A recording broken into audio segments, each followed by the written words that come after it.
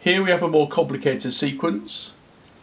The sequence goes up by 10, then by 12, then by 14, then by 16.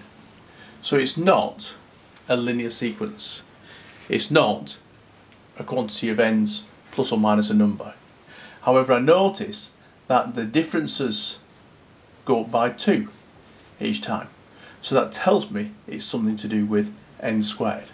Now, n squared has the sequence 1, 4, 9, 16 and 25.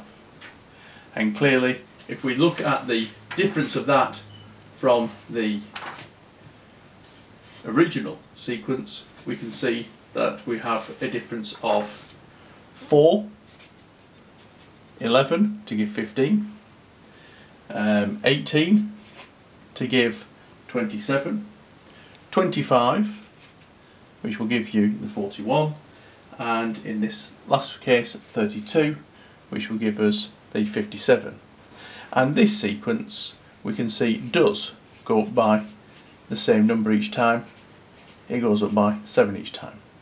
And this sequence is the 7 times table, which is 7, 14, 21, 28, etc., but minus 3. So the nth term for this sequence is n squared added to 7n minus 3. Answer to part A. In part B, you've been asked to find the 10th term. So if I replace n with a 10,